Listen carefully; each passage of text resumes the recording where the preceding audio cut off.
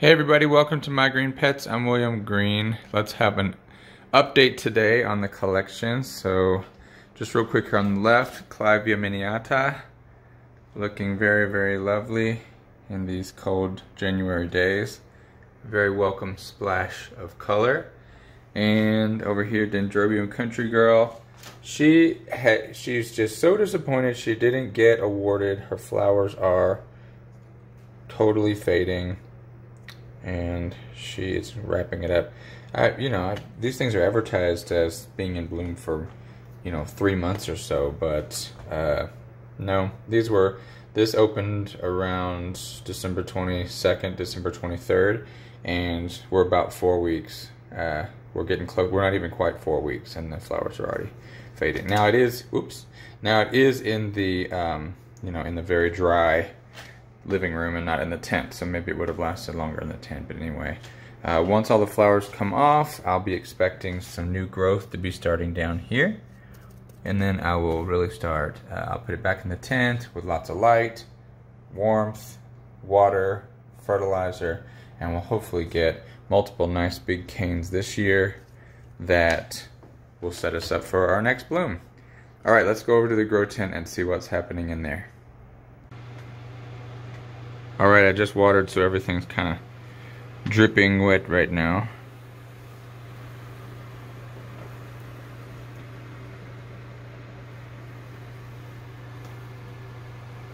Start out with these guys. Here we have Fred Clark Art Desert Davison, awarded last weekend with an award of merit from the AOS. Flowers still looking very, very pretty. And this flower, actually, the wrinkly one here, I actually pollinated it. I took pollen from this flower and put it into this one. The flower's wrinkled up, and even the stem behind it seems to be changing color, but I don't know if it actually took or not, because the column of the flower is kind of wrinkly. So I don't know. Normally the column swells up and gets real big and fat, so don't know if that took or not. Still looking very nice. Next to that we have Mormodia Jumbo World. Got an HCC last weekend, and all the flowers on this spike have come off. On the one next to it, still got some flowers on there, and these two got pollinated as well. So the one on the top here, that one is pollinated with the pollen of Desert Davison here, and then the flower on the side that's kind of turned pink there, that is a self. So I took the pollen out of one of the Mormodia flowers and put it into the other one here. So be interesting to see. It looks like they are, the stems do look like they're kind of swelling a little bit, so we'll see. Another flower that I pollinated a couple months ago, this is Bulbophyllum Lovely Elizabeth, and the stem leading up to the pollinated flower has turned to just a dry stick, and I don't know if that's supposed to happen or not. It looks to me like the stem has actually dried up, and that there's no water or nutrients getting to the ovary. So I don't know if that's supposed to happen or not, but the plant might be saying, no, we're not going to do this after all. I don't know. I was hoping to get some seed out of that, but I mean, they need a lot more time to mature than what we have right now. And then more seed pods. We got 3 seed pods of Cattleyas rex coming along. These guys they were pollinated in July. There's one there, and then there's 2 over here. And these won't be ready for another probably 6 months or so. We've got experience getting seeds out of those last summer. HAL, Bulbophyllum echinolabium, is in bloom again. Hello HAL, long time no see. Not too long, but been a while. He's not terribly stinky today, it's good. Temperatures are kind of cooler in the tent, so when it really warms up, that's when he gets really stinky. Okay, let's look at the Cattleyas seedlings. So I got a whole bunch of Cattleyas seedlings sent to me a couple months ago, and I've done different things with them. This one I'm very interested to see what it does. This is a Cattleyas rex seedling. These are white-tailed deer antlers, and if you can see here, there are some nice little root tips growing out on this guy. I think there are at least 3 there, and then on the side there's one down here too. So root tips are a good thing. That means the plant has a chance. I've stuck some other ones on there as well just to see what happens. And I think as long as they get regular water and they have some roots to work with, they can survive. Got some more. These are Dowiana seedlings here. Dowiana aurea. I'm not quite sure what they're supposed to do in terms of as they mature what they're going to look like, because right now they're kind of grassy looking. There's some more Dowianas here. Some more in here. These little guys are Dowianas too. I don't know how, I mean, they got nice big fat roots, but I'm interested to see how they grow. These little guys, these are more Cattleyas rex seedlings. I had them all kind of in a community pot, and I separated them out yesterday. Put them in their own pots. I've decided clay pots are the only way to go. I've got some stuff in plastic pots, but clay pots are better. This is Cattleyas blosfeldiana, a natural hybrid of Rex and Luteola found in Peru. Here's some more. They got nice red coloring on their leaves. That's telling me that they're getting enough light. Should be anyway. And then on to the adult Cattleyas. We got growing season is already kicking off. I'm really surprised how early it is this year. So we've got some new growths. You can see one down there. There's one back here on this plant as well. You can see it creeping up the side of the pot. I think there was one actually over here that was poking out. Yep. Boom. This guy right here is poking out. So all of these plants, for the most part, all the Rexes are definitely siblings, so they should kind of do more or less the same thing. I'm really looking at the big plants to see when their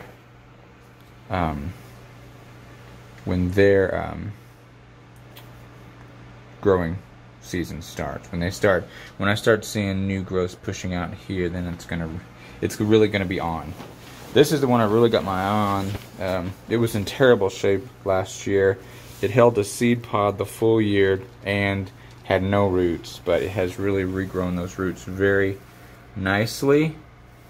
And this was the only growth it was able to make last year. You can see it's pretty sad looking, but it does have a big fat bulb on it.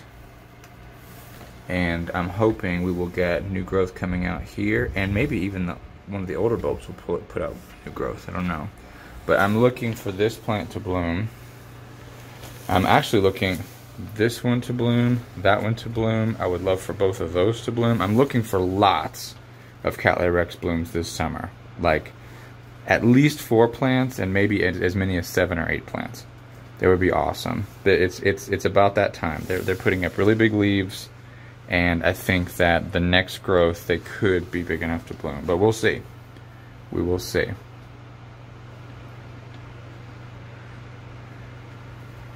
I got a new orchid in the mail on Friday. This is one I told you about a few weeks ago.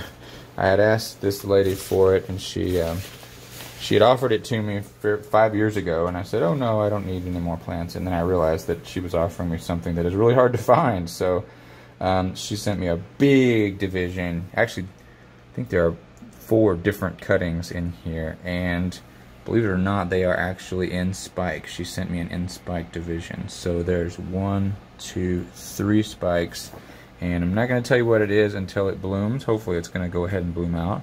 Of course I will tell you what it is eventually, but we're going to play the mystery orchid game for a couple weeks at least.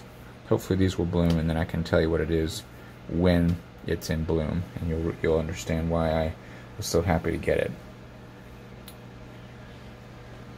What else? In terms of other Cattleyas, this is Jesse Lee. Jesse Lee's really not doing anything right now, just kind of resting, no new growth, no new roots. This is the Cattleya Jose Marti. It has put on tons of leaves since I've got it last year. I got it about a year ago. I really would love to see it put on a mature growth with flowers. This is a pure white Cattleya, and it should be stunning whenever it does decide to bloom. It's got really, really great genetics. Bowbells by Bob Betts. Let's see, anything else?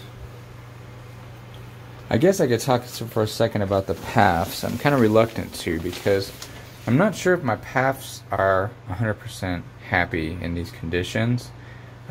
This one especially, this is my award winner, Path Prime Child Apollo. It was awarded in 2016, I believe, and it bloomed for us a couple months ago. It had 3 nice big flowers on the stem, but it is kind of losing some back growths, and one of them even kind of looks kind of rotty, and it's concerning, you know, because unchecked rot, like paths don't rot for no reason, you know. So I've kind of tried to trade up my watering. Instead of just spraying water on it, I'm actually taking it to the sink and flushing it really well, because apparently that's what they really need to be happy. And they can't stand medium that's breaking down. They need fresh medium. So this was just repotted a few months ago.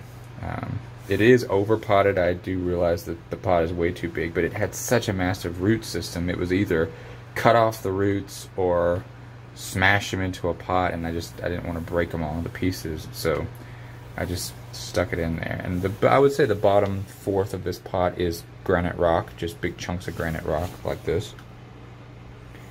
So there should be plenty of air. There's holes in the sides, there's holes in the bottom. Hopefully that'll do okay. Let's see, let's go down and check out layer 2 down here, excuse me. So paths, the Path villosum, callosum, Michael Kopowitz, and then Falschilleriana. Still chugging along here, putting out a new leaf. Hopefully it will continue to recover. But again, these paths, I moved them out of the light, out of the direct light, kind of down into more the shadier indirect conditions. We're going to see how they do down here. I'm also going to I've also stopped just spraying them, and I'm actually taking them to the sink and flushing them out. We're going to see if that makes a big difference every time I water.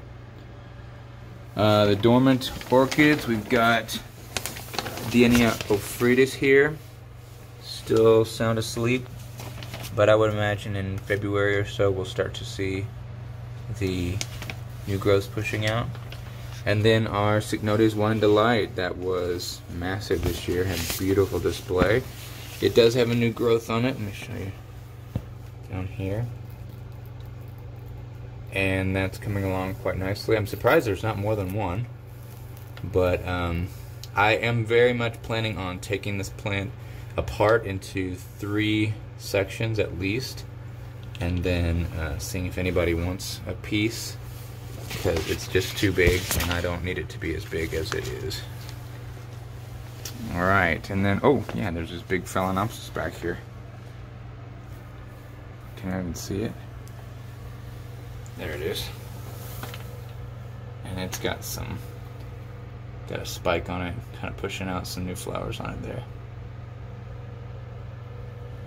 I think it's ridiculous. Alright guys, bit of a kind of a random update today, but just haven't got in there and looked at everything very closely in a few days, so that's where we stand. Thanks a lot for joining me on My Green Pets. I'm William Green, and I will see you next time. Happy growing, everybody.